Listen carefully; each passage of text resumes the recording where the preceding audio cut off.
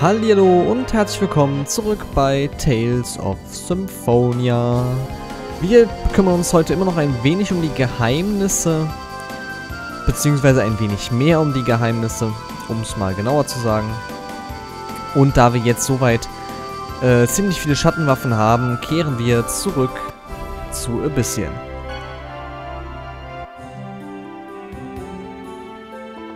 Wobei ich hätte am besten vorher gespeichert, war. Da bin ich ein bisschen schissig, also werde ich das auch noch eben tun. So. Das wird schon gehen. Und jetzt. Da steht er noch. Jetzt fehlt uns nur noch eine. Ja, bestimmt können wir dich schon bald erlösen. Danke. Damit geht mein Lebenstraum endlich in Erfüllung. Ich gehe schon zum Tempel der Dunkelheit vor. Dort wird das Ritual zum Versiegeln der Waffen durchgeführt. Wenn ihr die letzte gefunden habt, dann kommt bitte in den Tempel der Dunkelheit. Alles klar. Priscilla, ich werde auch auf dich warten. Wo mag sich die letzte Waffe der Finsternis befinden? Wir haben sie nicht gefunden, obwohl wir schon so lange nach ihr suchen. Könnte es sein, dass jemand es wie vorher das Desaster in seinen Besitz gebracht hat? Gibt es denn überhaupt jemanden, der so etwas Gefährliches möchte? Oh. Was denn, Genius? Es gibt da jemanden. Cotton am Hakonesia-Pass. Der alte Knacker. Oh ja, das ist schon lange, lange her. Richtig lange ist das her. Hakonesia-Pass war... Aber in Silverand, oder? Ja. Gut, dass wir eh schon hier oben sind, dann können wir das auch mal eben... switchen hier. Das war doch der Pass, wo ich, da drüben, ne? Wo ich doch das letzte Mal fast, oder wo ich das letzte Mal geguckt habe, was das für ein Pass ist, weil wir den anderen Pass gesucht haben. Ich weiß gar nicht mehr, wie der hieß. Ich meine, dann war das der, den wir suchen, der dann hier ist. Der da. Jawohl. Dann gucken wir mal, ob er das auch für uns hat. Laut Geheimnisdingens hatte das. Wow, das Schwert vibriert. Oh, ihr seid es. Gutes Timing. Seht euch mal diesen Stab an. Er lag im Weideland in der Nähe von Palmecosta. Beeindruckend, was? Sicher ist er besonders wertvoll. Das ist... Leute, das ist die letzte Waffe. Ja, kein Zweifel, was das angeht. Das Schwert reagiert darauf. Alter Mann, gib uns diesen Stab. Nicht schon wieder. Würdet ihr vielleicht mal damit aufhören? Das hier wird mein neuer Gehstock sein. Mein alter ist schon fast hinüber. Ihr könnt ihn also nicht haben. Tja, ich sehe, du bist so giftig wie immer. Halt die Klappe. Oh, ich weiß was. Cotton oder Cot, keine Ahnung.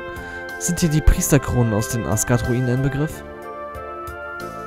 Ah, die Krone des Himmels und die Krone der Erde. Ich habe gehört, die Krone der Erde wurde vor 5 Jahren von jemandem entwendet. Wie wäre es mit einem Tausch? Was? Du hast die Krone der Erde? Eine bestimmte Person hat sie mir vor 5 Jahren geschenkt. Und? Was sagst du? Also gut, abgemacht. Herz des Chaos. Schön. Professor, sind Sie sicher? Das geht schon in Ordnung. Die Krone der Erde selbst ist ohnehin bedeutungslos. Und ich möchte mich nicht an Dingen festhalten, die er mir geschenkt hat. Er? Ach, nichts, tut mir leid. Jetzt haben wir alle Waffen der Finsternis. Lasst uns zum Tempel der Dunkelheit gehen. Okidoki, Lloyd.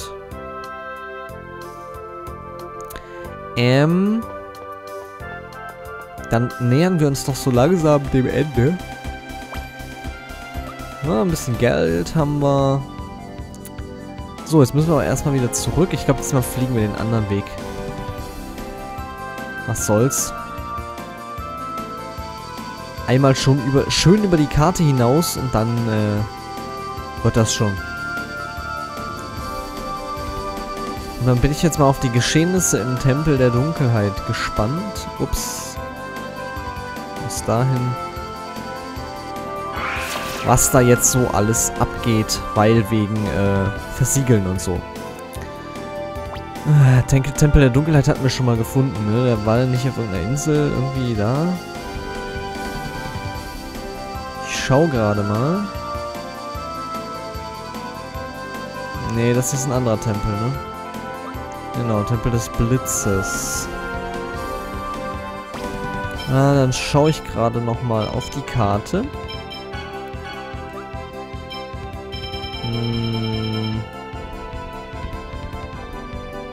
Da unten. Okay, dann sind wir ja nah dran.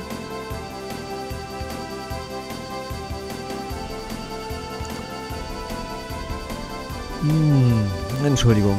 Es ist etwas später und ich habe schon ein bisschen länger nicht so viel geschlafen. Das heißt, mit der Gähnerei wird wahrscheinlich heute noch ein wenig schlimmer sein als sonst.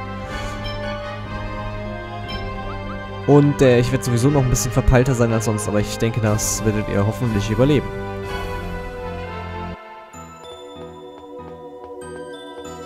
So, jetzt müssen wir nur ein bisschen wiederfinden. Der ist, so wie es aussieht, ganz unten. Kommen wir da denn so noch hin? Ist der Weg noch... Ach, komm schon. Der Weg sollte noch frei sein, hoffe ich. Aber ich meine, der war von Anfang an frei. Und man musste halt nur diese komischen kleinen Viecher da runter bewegen. Und das war das Komplizierte daran. Oh ja, ja, ja. Hier geht's runter, das weiß ich noch. Genau. Oh ja, Speichersiegel, Speichersiegel, Speichersiegel. Ich bin süchtig nach Speichersiegeln. Gerade wenn die so schön nah davor sind, da muss man nicht so viel laufen, wenn man verliert. Oder stirbt, oder... Ja, obwohl, es ist ja im Prinzip äquivalent, ne?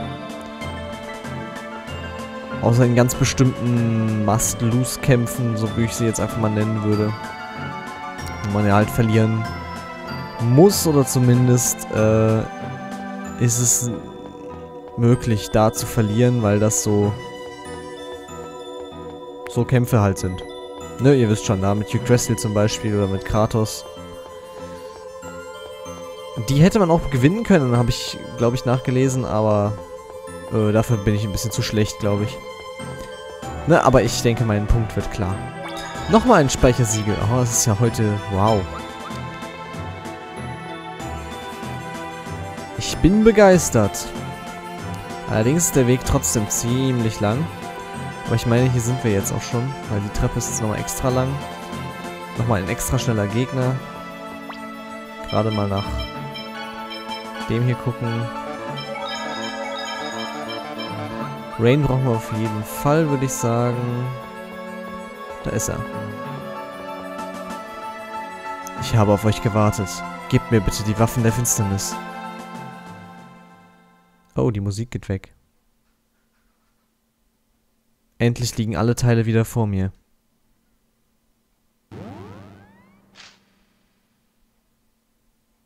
Das ist das Necronomicon? Warum hat er das verbotene Buch der Finsternis bei sich?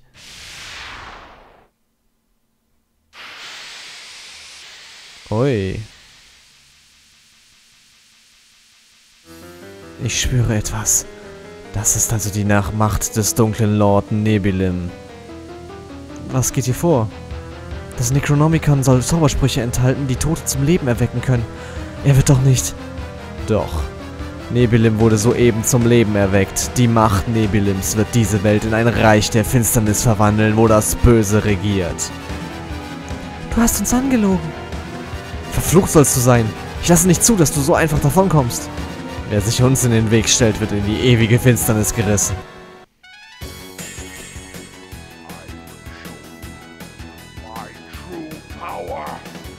Oh, shit. Das wird witzig. Darf ich euch schon mal verraten, was ihr gleich sehen werdet? Ne, ihr seht's jetzt.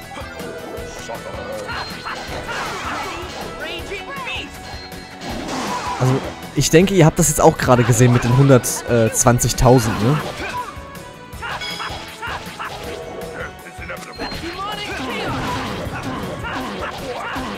Ich muss gerade schauen, ob mein Guardian noch auf dem Guardian liegt. Jawohl. Hat Genius noch genug Zeug? Nee, noch nicht. Er hat er nicht mehr. Kratos, please, no. A bit from that. Ah, toll. Ah, das war ein bisschen zu spät.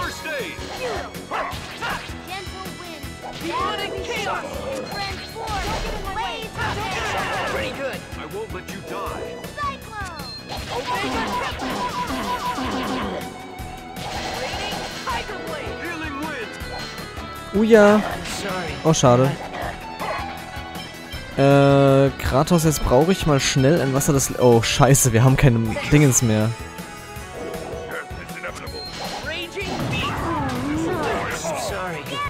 Ja, so kannst du das natürlich vergessen. Wir... Ja, oh, das war jetzt auch eine blöde Idee. Wir brauchen mehr Items, das,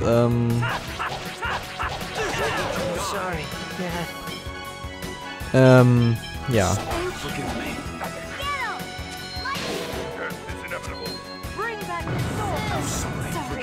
Ja, das wird wohl nix. Ja, ich hätte vorher einkaufen sollen.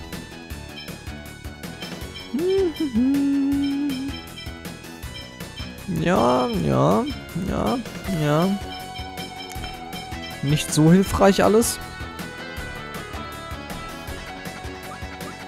Dann gucken wir mal, ob Kratos das schafft, wa? Boom. Würde ich jetzt mal sagen. Ja. Dann würde ich sagen, gehen wir mal eben ein bisschen einkaufen. Im Klartext bedeutet das aber auch alles wieder zurück. Das ist natürlich jetzt etwas ungünstig. Naja. Hätte man dran denken können. Aber ich glaube, das kann man jetzt nicht mehr von mir erwarten. Wir üben jetzt noch ein bisschen hier an denen.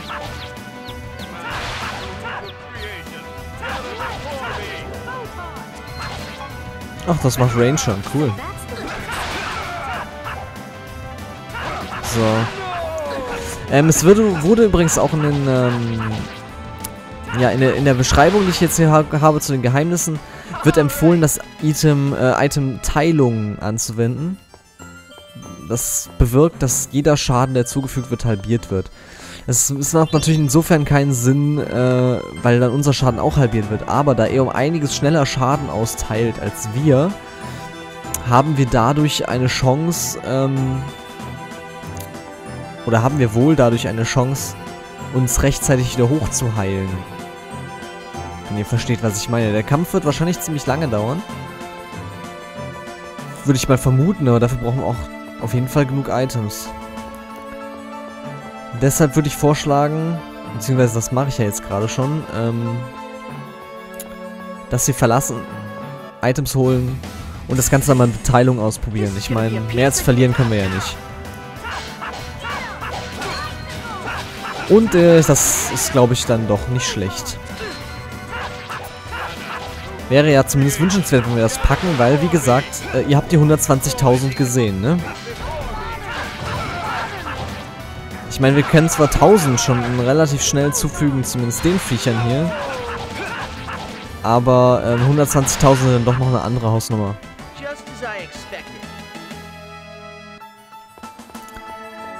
Würde ich jetzt einfach mal spontan behaupten.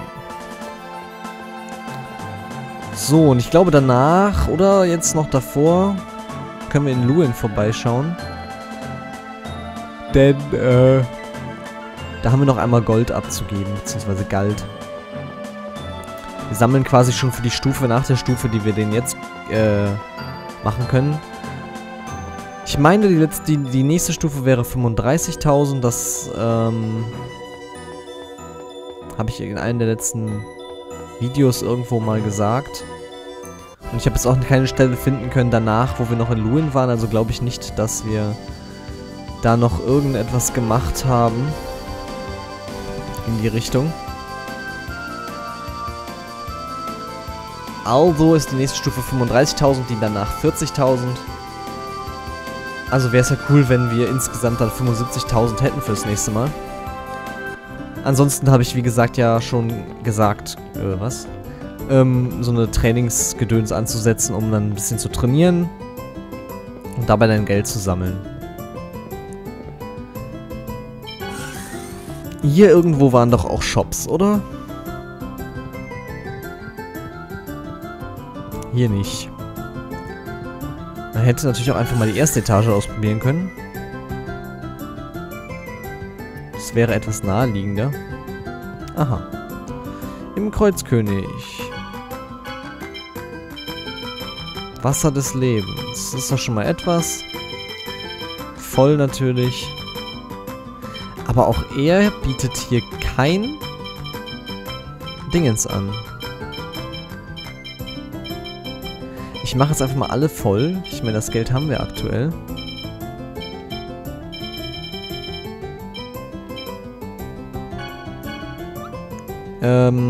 Hier, die Augen da.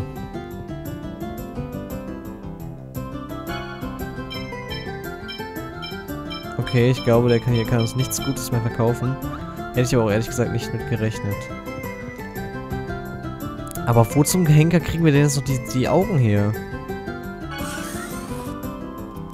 Naja, eigentlich mal eine Sache, die relativ wichtig wäre. Einen Augenblick. Wie heißen die Teile denn noch? Oh je, ich bin jetzt echt nichts mehr zu gebrauchen.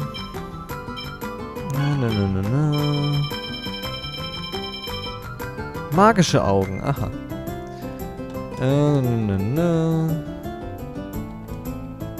Ich werde das gerade mal suchen.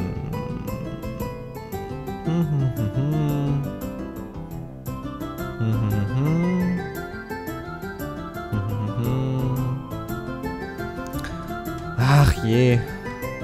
Kann man nicht einer einfach schreiben, wo ich das finden kann? Bla bla bla bla.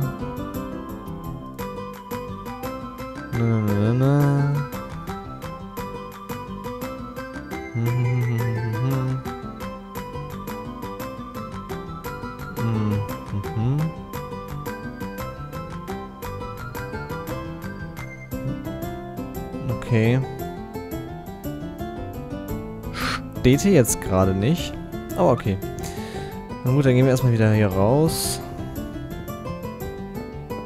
Ach komm. Ich bin irgendwie schlecht.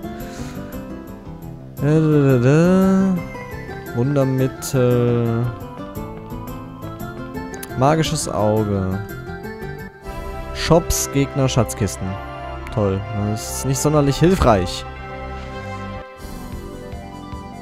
Ach ja, eine Sache, die es noch gut zu wissen ist, wir waren ja im Erdtempel, ne? Da gibt es diesen Drachen, der gibt jedes Mal 10.000 Galt. Ist vielleicht auch noch eine Sache, die für uns später nützlich sein wird. Ne, da will ich noch nicht wieder hin. Vielleicht gibt es die Dinger in Misoho. Ich muss die jetzt einfach suchen, weil... Oh, richtig, das haben wir auch noch nicht gemacht. Ha! China. Kushinawa erklärte, er hätte dich zu einem Duell herausgefordert. Unter der Bedingung, das Dorf zu verlassen. Ja, ich weiß. Was ist passiert? Kushinawa hat Tigas Befehl ausgeführt und als Verbindungsmann zum Forschungsinstitut in Mel-Tokyo fungiert. Warum will er gegen dich kämpfen? Vizeoberhaupt Tiga ist verärgert. Er meint, Persönliches sei im Spiel. Ich werde dem Vizeoberhaupt alle Details schildern. Dann gehe ich auch mit. Als Kushinawas Bruder habe ich schließlich das Recht dazu. Ja, Leute, kommst auch mit. Was? Okay. Gut, dann switchen wir jetzt gerade mal zu einem anderen Geheimnis rüber. Beziehungsweise einer anderen Sache, die nicht zwingend ist. China, was ist passiert? Kushinawa wünscht, gegen mich zu kämpfen, um seine Eltern zu rächen. Also verspürt er immer noch einen Groll wegen der Tragödie mit Wold. Und du hast angenommen? Meiner Meinung nach hat Kushinawa recht. Ich bin für den Tod von Orochis und Kushinawas Eltern verantwortlich. Es gibt keinen Grund, ihm den Wunsch abzuschlagen. Es ist falsch, China. Wenn man dieser Logik folgt, müssten sich viele Bewohner rächen wollen. Es war ein Unfall. Es ist falsch, diesen Groll in sich zu tragen. Es ist wie Orochi sagt. Ich glaube, dass das Oberhaupt dieses Duell nicht zugelassen hätte. Ich habe Kushinawa versprochen, dass ich mich ihm stellen würde. Kushinawa will das Dorf verlassen, unabhängig davon, ob er gewinnt oder verliert. Weißt du warum? Nur Kriminelle verlassen das Dorf. China, was hat Kushinawa getan? Dann frage ich den Besucher. Lloyd, weißt du etwas? Komm, wir hauen jetzt einfach mal hier einen richtig schön in die Pfanne. Kushinawa hat mit dem Patriarchen gemeinsame Sache gemacht. Er hat mehrmals versucht, uns umzubringen. Lloyd! Ich glaube, es ist wichtig, dass die Leute von Mizuho die Wahrheit kennen. Es könnte sein, dass Dorfgeheimnisse durchgesickert sind. Oder sogar mehr. So ist es also. Kushinawa. Ich fasse es nicht, dass er China so sehr hasst. Dass er Schande über unseren Familiennamen Azumi bringen würde. Jetzt verstehe ich. Ich genehmige das Duell. Orochi bereitet das Boot vor. Ja, Oberhaupt. Und wer soll der Beobachter sein? Ich würde gern Lloyd bitten. Mich? Was ist die Aufgabe des Beobachters? Also gut. Lloyd, begib dich bitte mit ihnen zur Insel der Entscheidung. Wenn ihr bereit seid, lasst es Orochi wissen. Hey, sag mir jetzt endlich, was der Beobachter macht. Nö. Sehr schön. Dann schieben wir das ein. Hier laufen... Oh, Kratos steht da mit rum. Cool.